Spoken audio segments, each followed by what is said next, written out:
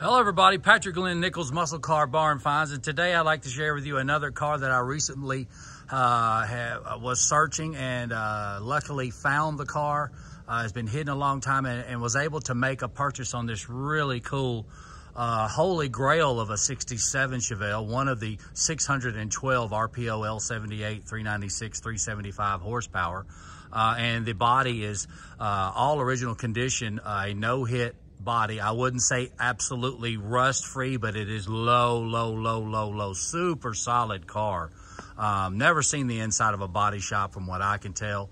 The original engine, the original transmission, original rear axle, the interior. The car was found about 2 to 3 years ago by the most recent owner, and you know, with the flat tires, the usual barn find. And he dressed up a few things on the interior. The interior was pretty bad with, you know, some rat's nest and so forth and so on. But it really is a cool super survivor that I was able to locate in the East Tennessee mountain area that's been there its entire life. So we'll go around this video really quick. I'm out here, should be all alone for a while, and it's quiet out here so you can hear me well. So I picked this location for a video, and we can get on with it here before the lighting goes away. But again, only 612 of these RPO L78s were made in '67, and this one is finished in, of course, marina blue with blue interior. And you can see the original engine is still in place. The original carb is still in place, dated the third week of May. This is a 4th week of June. Not many people are aware, but the L78 option was pretty much discontinued and was not offered to the general public. Sometime in April or May-ish is when it was available again. So you generally won't see L78 67 Chevelles built before May. I'm not saying there might be some, but generally most of them are May, June, and July cars, this one being the 4th week of June. And so, of course, you can see the big 396 with the aluminum intake, which is really cool. And all of these L78 cars come with a big 4-row radiator. Usually, which I haven't been able to investigate yet, but I believe the VH code would be a finger guard car. So this fan shroud does appear like it's possibly repo and been added. So this VH, and there probably was a finger guard at one point, but if you can focus right there, you can see the VH. You also can see the 5-blade with the 4-rivet 276 fan with the Swisher, I guess I pronounced that right, Switzer fan clutch, which is really cool to L78 cars in '67 and '68, I believe so. It also carried over into '68. And then also you can see the correct fan pulley for this. If I can focus on the code, I believe it's facing up right now. I can't do that. But anyways, that will be in the photos that I will post to the car. You can see the master cylinder was changed. So what happened was, this is your typical barn find that was sitting for X number of years, and the person got the car running, got the car up and going. He was smart enough not to paint the car, smart enough to use most of the original, not, you know, restore everything, leave everything as original as possible. So this, I really did applaud that guy for a lot of what he did. So anyways, let's focus here on this engine stamp if I can. There you go. June the 16th EG, and we have some great shots of the broach marks on the authentic Atlanta stamp 7A 175 704. Really cool car here. All 4 wheels are stamped correctly with the A3 on the left side of the valve stem and the 6 on the right side of the valve stem as well. So let's go over the cowl tag like we usually do. Of course, like I said, the brake master cylinder has been changed. This is pretty much a bare bones race car here. The only options that I can see on this car is the 396 375 and the M21, and then tinted windshield and deluxe seat belts, I think. So let's go over that real quick if I don't have too much glare. You see the 67 at the top left. You can see the 06D And then 67 138 17, of course, is the body style. And I'll try to come around to the right side of this washer hose. It's always in the way. And you got the 18018 body, 729 for medium, blue bench, A for bench seat. Over here to the right, FF for marina blue upper and lower. And then you have W for tinted windshield, and 2 for group 2, and Q for the infamous cool M21, and then 5 for group 5, and then Y for deluxe seat belts. And I think the rest of those are data processing numbers. Really cool stuff. Really cool. I don't know how many 67 L78s exist today. A lot of you guys remember the red one that I was able to do out in Oklahoma. Really nice original paint car. Red with black interior. And so this one here is another example of the L78.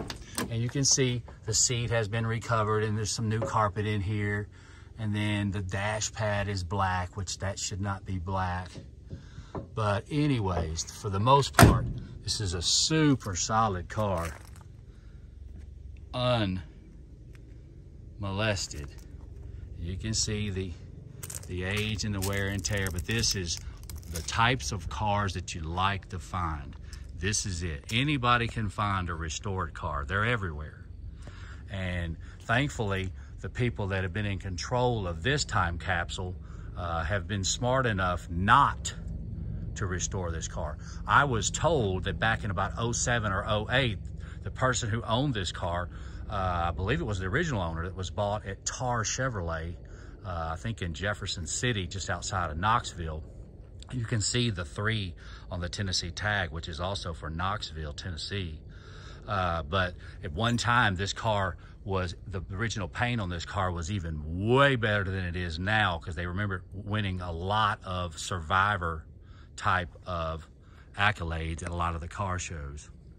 So, but we find what we find. It is really cool. Again, this is a Holy Grail 67 Chevelle. The rear axle would be KJ. I do believe that would be somewhat of a bait. It's a non-posi. Example or explanation for why the person would get the L78 and upgrade to the M21 but not upgrade to the posi traction, your guess is as good as mine. But anyways, the car does have a correct KJ rear axle dated to the car as well. Go down the passenger side and open the passenger door for you. What you see is what you get on these types of cars.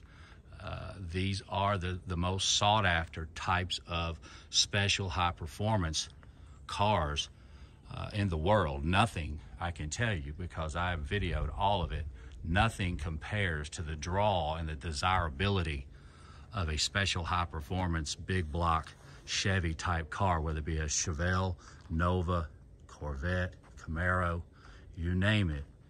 But this is, and pretty much can be considered, a Holy Grail type 67 Chevelle.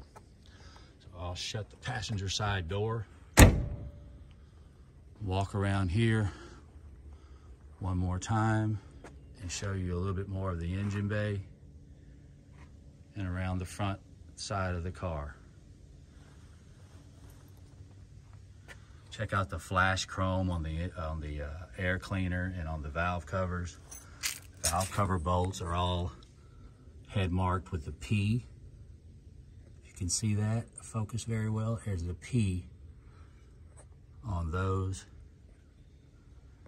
Of course, like I said, the correct fan and clutch and water pump pulley, and the lower single groove crankshaft pulley in place as well. It also retains the correct 1170 distributor. I think I will post that in the pictures as well on the social media sites, Facebook, Instagram.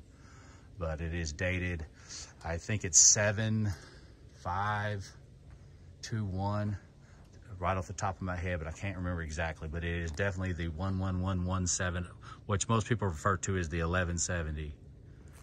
So super cool example here we have of a 67 Chevelle that I wanted to show to you that I was able to make a purchase. So I'm going to start this car because, again, I think I've said it many, many times in the past. I get all sorts of people always asking me, why didn't you start it for us? Why didn't you start it? So I will do that. I'm not going to get out of this car with it running for safety reasons.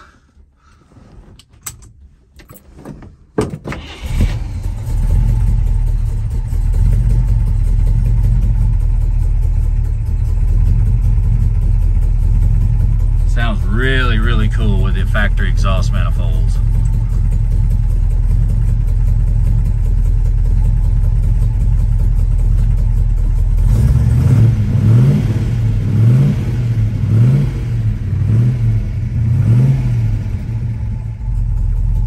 Really good. That's pretty much music to your ears on a special high performance car. Retaining its original engine sounds that nice. Really cool. Car shows 68,000 on the odometer. I'd make a bet that that's real, but I don't see any way to prove that it ain't 168. But I can tell you from looking at the car, you know, the things that are still present, the chances that that's 68 real miles is, you know, above 90%, you know. So I don't think there's any way to prove that it's not, you know, a 168,000 mile car. But I can tell you by looking at the car all the way over top to bottom that it's pretty much, the evidence is here that that's a real 68,000 mile car. So I hope you enjoyed the video of this car. I would do a little bit more in depth, but I'm out here in the middle and the lighting is going down on us. So I really appreciate all you guys on my channel. If you need assistance authenticating your Chevelle, especially 69 and 70 models, please reach out to me at pnichols26 at Yahoo or Patrick Glenn Nichols Muscle Car Barn Finds on Facebook and YouTube. I really, really appreciate it. I hope you enjoyed this Holy Grail, one of 612 1967 SS396 L78 Chevelle video. Thank you. More videos coming.